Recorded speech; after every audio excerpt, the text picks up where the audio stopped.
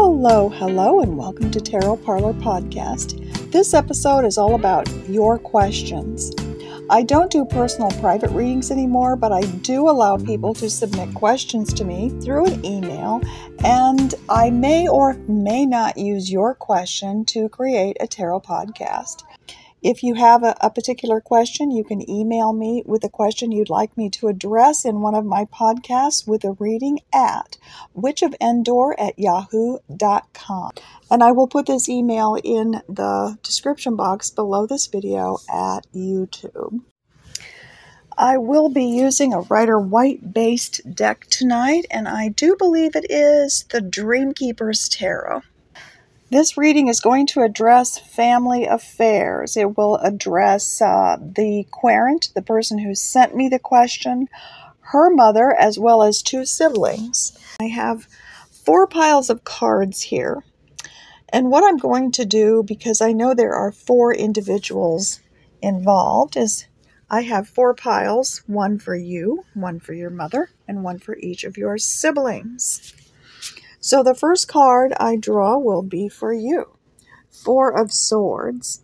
This is someone who is in a state of recuperation. It's also someone who has been set apart from the mainstream throng and all the activity and hoopla and chaos. Someone who has been sequestered quietly for a respite. A recovery. It's a very peaceful, very beautiful card in this deck. Also, I feel that during this time that you have been apart from your main group or your family members, they have been paying more attention to what has been going on with you than you were aware of, but in kind of a creepy way. Does that make sense? That's just the feeling I'm getting here. Okay, the next card is for your mother. 4 of Cups. She is like one to pretend that nothing is wrong and go marching along and ignore an issue. It's like being faced with something and not wanting to face something, or having something. This 4 of Cups. This 4 of Cups is all about putting off doing something, facing something, dealing with something. It's almost like an art form where she's concerned, I have a feeling. It feels like someone who has done this her whole life, if she just pretends an issue isn't there, and if she doesn't look, it will go away. A card for sibling number 1, the Lovers. A very detached feeling here within her life. If she does have a spouse or partner, there is a sense of detachment, and there's also kind of a feeling of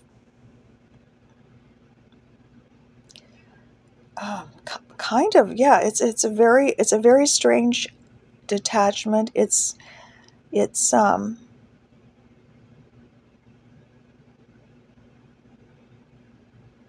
She also likes to show the world one face, or have people view her and her life or her situation or her relationship one way.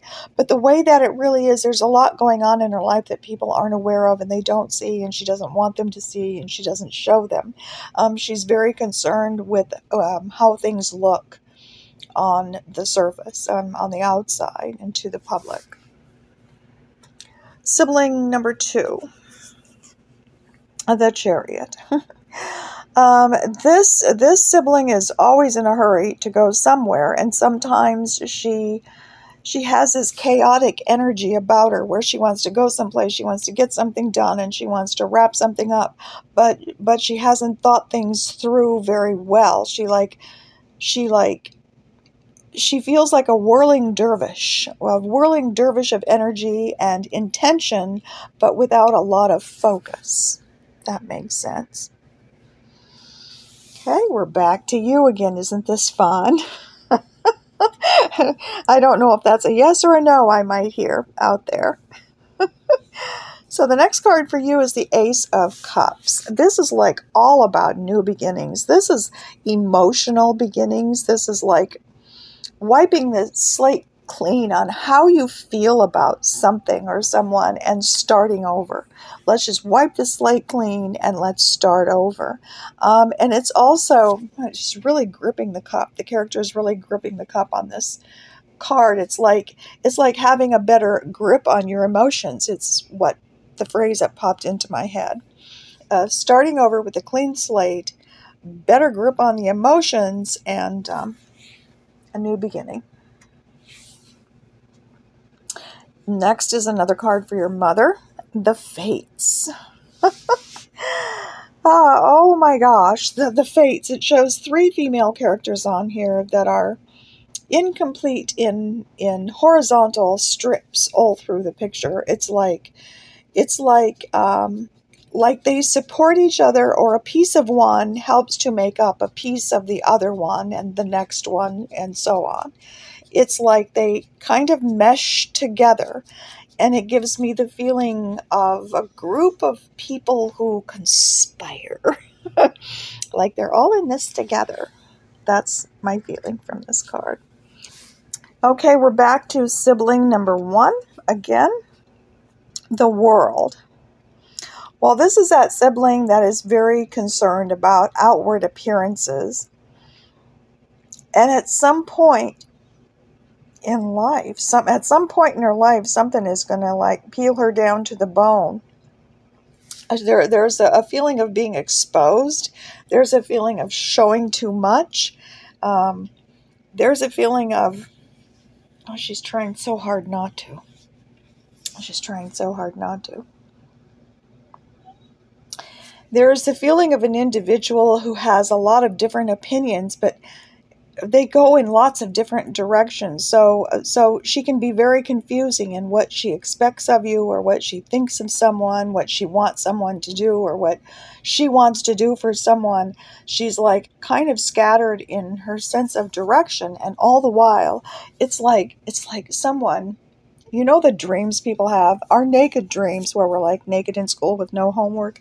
It's kind of like that feel that she wants to avoid. She wants to avoid feeling vulnerable and exposed.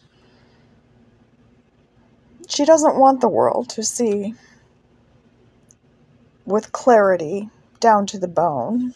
She has a certain face that she wants to give the public. That just keeps coming up with her. Sibling number 2. We're on to sibling number 2. This was the chaotic energy sibling that just heads off helter-skelter. The card I drew for her is the Queen of Pentacles, and the energy is exactly opposite. Oh, the energy is exactly opposite of the first card. Is this sibling number 2, bipolar, by the way? We have the Chariot with this frantic energy of go, go, go, go, go, and I don't care which direction we're going or how we're going to do it. We'll, flutter through it. And then a card with very grounded, very stable, solid, slow energy. So it's like opposites. And I have to be wondering if she's not bipolar, or at least highly emotionally erratic. Was that a nice way to put it? Up and down, back and forth. Another card for you. Page of Wands. There's the idea of someone here who's tried very hard to say something. The character on this card is holding an old-fashioned record, and she's holding the needle in her hand to the record as her wand, her large staff, is laying in the crook of her arm. She's someone who has tried so hard to communicate with someone, and they're not listening. They're not accepting the communication, or they're not understanding her. It's like a miscommunication, no communication, and a real struggle to be heard. A card for your mother. the Hierophant. Really stern. I get really stern energy here, and very, very conventional and very fixed. And oh my God, there's like the 19th century lady on this card. Behind her face, there's two faces on either side, almost like the art that you see that depicts the triple goddess with three faces. Those other two faces back there are your sisters, I do believe. Our last card for her was the Fates, all those three female figures with horizontal blank spaces. And here we have her with these faces on either side of her. It's like this is a daunting trio, and they are very, very, I was going to say cold. I mean, there's like no give and take here. The conventionality in the Hierophant is pretty infamous, and it's pretty infamous. This character on this card isn't going to understand anything that is outside the box. And not only that, they don't want to deal with anything outside the box. They like everything quiet, conventional, and 1, 2, 3 in order as it should be. Sibling number 1, 4 of Pentacles. Oh, this is that lady, or this is a sibling number 1, I'm going to call her, she's the one concerned about appearances, doesn't want to be shown down, to the bone. That would be embarrassing if everybody could see what's really underneath everything. She's trying very hard to hang on to something. Very hard to hang on to something, but that's not the way that she wants to show herself to people. She doesn't want people to know that she's trying very hard to hang on to something. So what is it she's trying so hard to hang on to? It's her persona, the persona she's trying to keep to the public. There's something going on with balances and scales and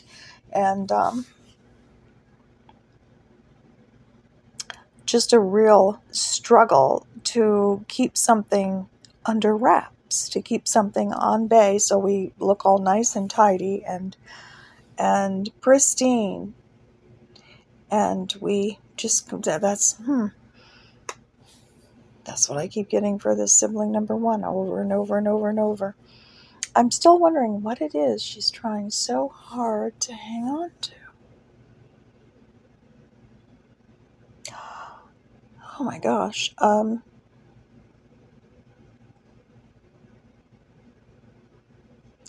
I have a feeling that what it is she's trying so hard to hang on to is not a physical thing. It's a mental thing, an emotional thing, a private, personal sense of being. Sibling number 2, the Tower. Well, this is the cards we've had for the sibling number 2, besides the Chariot, the Queen of Pentacles, and now we come up with the Tower. She's the one that I feel this imbalance of energy, up and down and up and down, and calm and erratic, and calm and erratic. And eventually she's going to hit the Tower. The Tower is depicted in this card as a tree that almost looks like it's been split by lightning. It's like going into several different directions. It's splintering.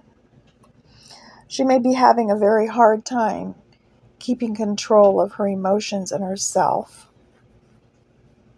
I'm going to draw one card more for each one of you, and that's where I'm going to end this reading. I don't know if anything in here is even going to click with you at all. It sounds like a very odd reading for me, but I don't know these people, and I have never met you. And although I've enjoyed doing readings for you before. And so I'm going to do one more card for each of you, and we'll see as we review this reading and I edit it and put it together, if there's clarity in the story here. Your card is the Knight of Pentacles. So you have had the Four of Swords, the Ace of Cups, and the Page of Wands. Your fourth card is the Knight of Pentacles. Oh, the card is beautiful in this deck. It is a man holding his pentacle high in his hand and one arm out to balance himself, and he is standing like on the turret of this big stone. It's like he's reached this point. Ta-da! It's a ta-da, aha moment. And he is balanced and perched like on the top of a mountain on the spit of a shelf of rock. And he's made it. It was a tremendous climb. It has been a tremendous journey, and it is now a tremendous accomplishment. The fourth card for your mother, her previous cards were the Four of Cups, the Fates, and the Hierophant. And her fourth card is the Devil. She is just chained to something that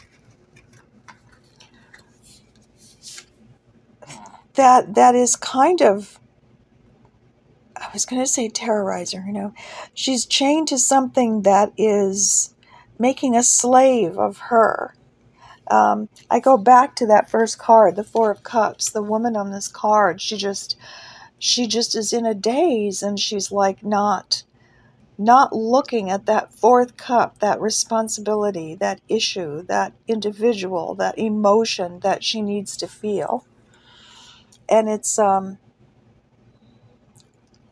coming right below the Hierophant too. How funny is that? The Pope and the Devil conflicting again, just like your sibling number 2. There's the same sense of mental conflict with your mother and how she feels about her life in general and how she deals with the energy.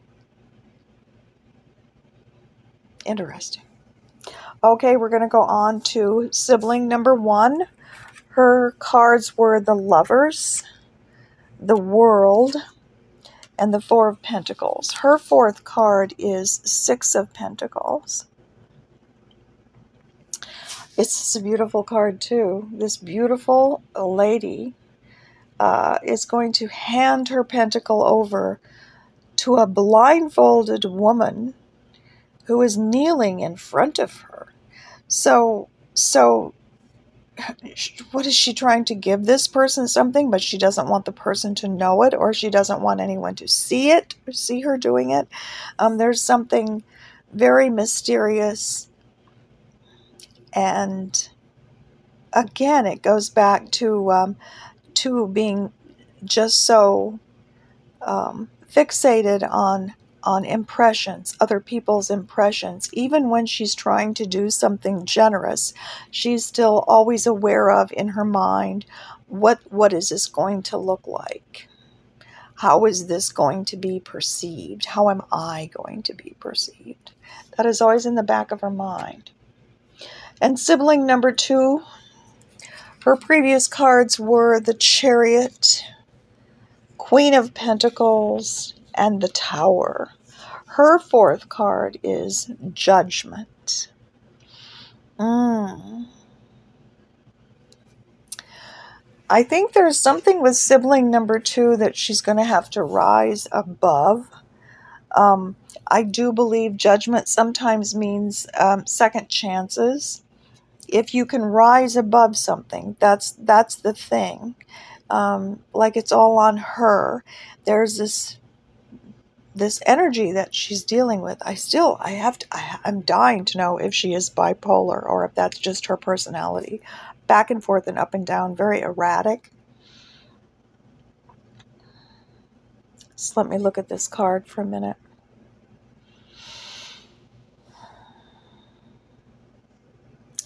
This feels like someone who has hung on to something emotionally for so long that they finally pulled it up by the roots. And that's kind of what this person has to do to overcome her tower moment and to get a second chance at something. at life, at relationships, at, you know, for whatever it is for her. Well, this is a very unusual reading, and I hope that in the end it makes sense. I will take a picture of the cards and I will include it in the video, as a matter of fact, because they're just very beautiful. So I'm going to do that now, and I will get this edited and out to you, and I hope that there's something in here, crumbs of wisdom or crumbs of something that help you along the way, and give you some perspective to other people around you and their motives or their mentality. And until the next time, until the next video, bye-bye.